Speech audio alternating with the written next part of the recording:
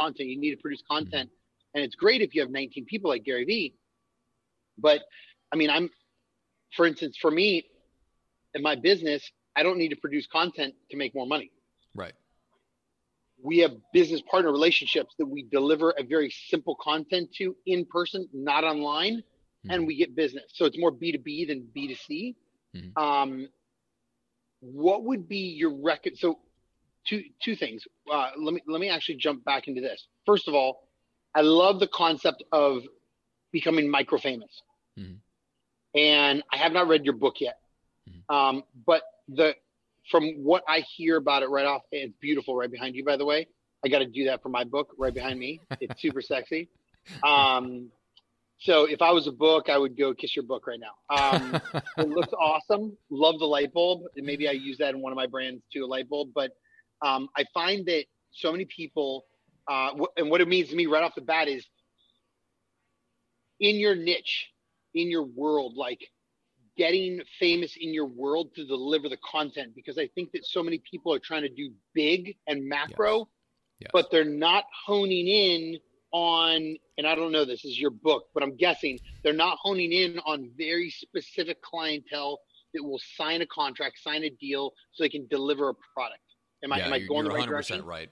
Yeah, because we're trying to build. We've been seduced into thinking that the key to success is to build that 100,000 or that million subscriber audience on Instagram and YouTube and places like that.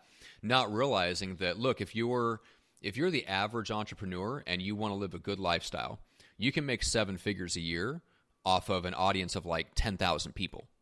If you're selling the right thing, like a high ticket service or offer or live events or coaching or consulting or whatever it is, as long as it's, as long as it's not like $100, it's not a low ticket thing, you can make, a 7-figure business and a very comfortable, beautiful life, simple, profitable business off of a very small audience.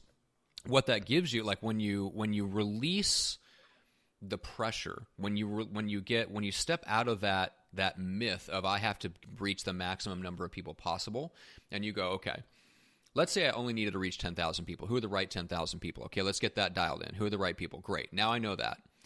What that gives you the ability to do is then figure out what's my message to just those 10,000 people that's going to resonate deeply with them that nobody else really cares about. And it keeps you from getting sucked into that trap that I see happen a lot, and I know you see it too, which is everybody posting the same stuff that Gary Vee and Grant Cardone and those guys post. They're just copycatting them. All they're doing is reinforcing them. They're just reinforcing Gary Vee. They're just reinforcing his belief system, his point of view. And they're not reaching, they're chasing the same thing that he has. And the very fact that they're posting like the same type of content that he is guarantees them that they're not going to overtake him. You're not going to beat him at Gary. You're not going to beat Gary Vee at being Gary Vee. You're not going to out hustle the hustle master, right? You're not going to do it. And if you let go of the idea that you need to reach 1 million people to build your business correctly, then you can go, well, now what's my message that only the right 10,000 people are going to care deeply about? And you can drill down super deep. So I'll give you an example. One of my friends and clients I started the podcast with years ago, he was in the real estate space, and I have a ton of friends, and that was where my first podcast was. My first podcast, though, had like this mainstream audience in the real estate space. We had all the beginner people, following our show. But that other show that I helped him start had a super niche audience where like the total group of people that can afford his service in a given year are like 10 to 12,000 people. But that podcast ends up getting 10,000 downloads a month in that space, right? And builds this multi-6-figure coaching consulting business in a couple of years when he's not on social media hardly ever. We had a tiny email list, right? And he's not like he's an extrovert in person, but not online. Like he's a family guy. Like he wants to run his business and hang on that with his family. He doesn't want to hang around on Instagram taking selfies. And that, to me, that's what most of us will end up wanting in the end. Now, you've got your people like Gary Vee that want to build $1 billion company and buy the jets. That's awesome. But if that's not you and that's not me either, then you've got to change the definition of what success is and start looking at how do I reach the exact right people instead of trying to reach everybody, because it's diluting your message and it's actually hurting your ability to reach anyone. That's my perspective.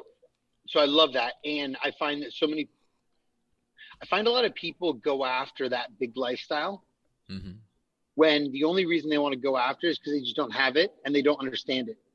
Mm-hmm. And if they were to have the yacht and the plane, it's not about having those nice things. It's about paying for the 20-person crew on the yacht, or the full-time, or the gas for the plane.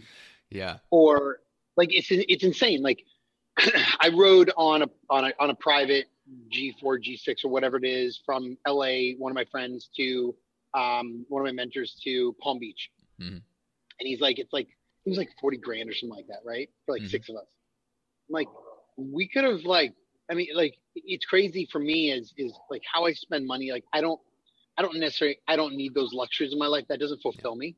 Yeah. What fulfills me is the ability to spend time with other humans. Like my last birthday, I was 39 in October, and people are like, what should I get you? And I go, nothing. I go, if you want something, take me out to lunch. Like give me your time, because I find that I don't want anything more. I have too much stuff. I have schools full of stuff, and I have like it's just crazy. I just want to spend quality time with humans that I love to learn from, or love to like support or grow, or just good friends. Yeah, me too. But people get away from this. Like they try to build this big thing, and then they're like, holy crap, now I have, like, my overhead every month, it's like 150,000 a month, right? Mm-hmm. Like it's even more. It's like probably 160, 170. Mm-hmm. So I'm spending 170,000 a month. Like, and people don't understand that you got to make more than 170,000 a month to spend 170,000 a month. Yes, and that is traditionally how that works, unless you're the U.S. government, and then all bets are off. But yeah, very true. So I love what you're saying about the MicroFamous, about the niche in there, because when we go B2B, it's very nichey. Yeah, we have private schools that deal with a very specific clientele, mm-hmm. that need a very specific outcome that, we know how to get them, or my brand agency or whatever else we do. So I love how you're helping serve people. And on your website, get microfamous.com, people can go on there and download a copy of the book. I mean, mm-hmm. you can't beat that. Well, and I think that's, like, as I've gotten clearer, it's just interesting how it breaks down into like introverts versus extroverts, because extroverts are okay and even energized by having a lot of relationships in their lives, right? And so you end up, like, that kind of feeds into whether you're in business, whether you're an executive, whether you're running a nonprofit, whatever it is, it kind of, like, your personality and what you get energy from affects everything. And I think introverts, like you talk about, like that rock star lifestyle, I don't know that most introverts would even enjoy that lifestyle very much. The yacht, the private jet, like you're talking, I remember sitting in a hotel suite one time after an event, and the next guy over was having a discussion with a friend of his about debating on taking his part-time private plane client, the pilot of his private plane. He was debating on whether to move him from part-time to full-time. That was one of my very first experiences, like after I started my agency, was sitting in on that conversation. I'm like, this is the wildest thing. Like, how in the world did I end up here? Like, how am I in a room with people like this having this conversation? But you don't realize, like, to have the yacht, to have the jet, to have all this stuff, to have the office full of people that you go into every day, that's hundreds and hundreds of relationships in that kind of middle of the target. Like, they're not really in the circle of trust. They're not your closest friends, but they're around you all the time, every day. That is not necessarily a fun thing for introverts. Like, that is an energy drain. So guys like Richard Branson, guys like Tony Robbins, they thrive on that because they get more energy back in from all of those social interactions throughout the day. Great, right? Introverts don't. Introverts, that every single one of those little interactions throughout the day is a drain that we have to go spend alone time to recover from. And so for me, like, somebody asked me a really good question one time. She just asked me, like, hey, how many people do you want, like, around you on an average day? And I'm like, a handful, maybe, definitely less than 10. And that was a big light bulb for me. That affects how many calls I do a day. It affects my daily schedule. It affects the fact that I don't run an office with people. All my team's virtual. Like, I just kind of built a life around me, and I'm way happier once I figured that out.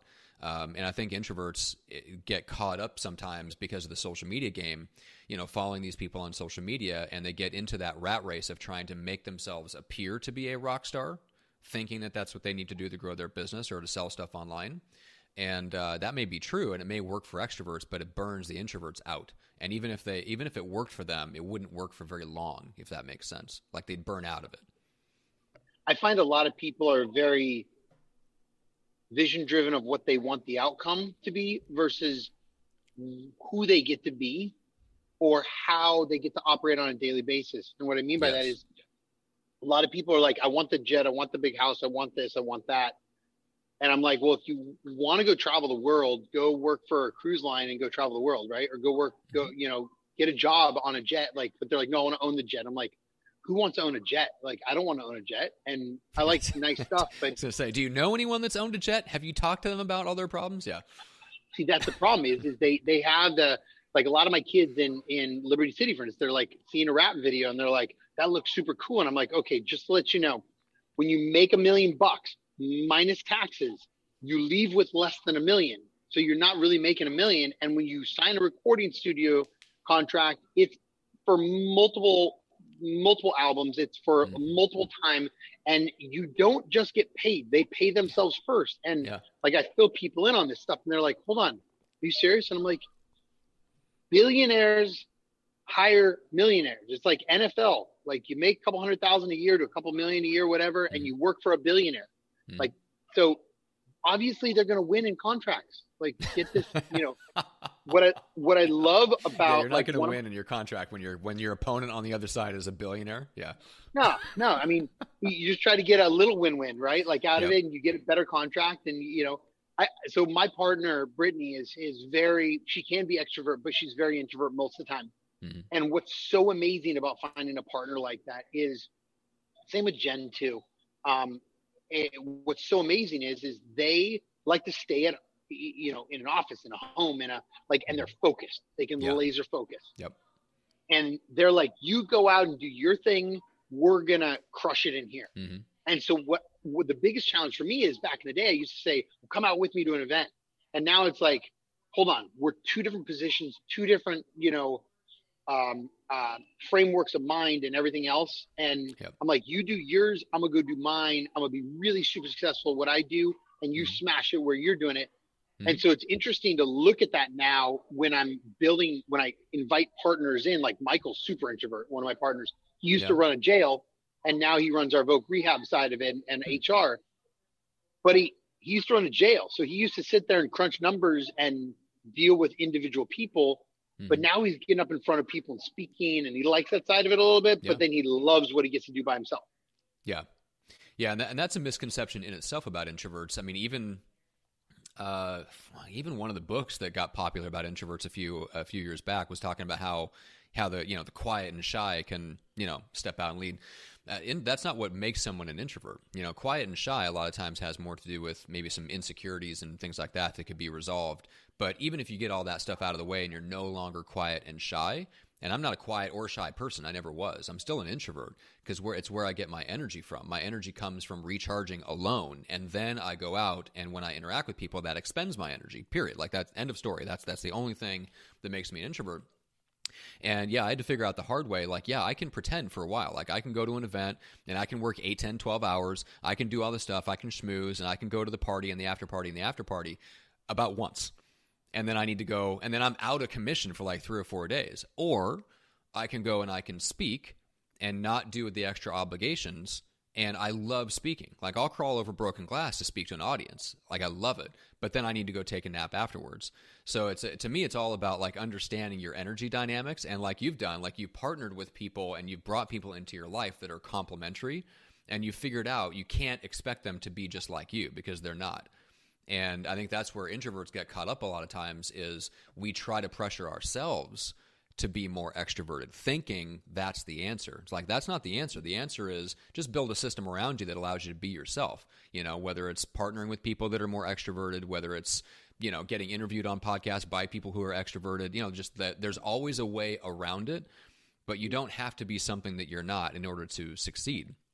So yeah, I mean, if I could go back, like if I was working with kids, like in high school age, that's probably the one thing I'd try to drill into them is, it doesn't matter what your mindset is. It doesn't matter who you are as a person. It doesn't matter what your strengths and weaknesses are.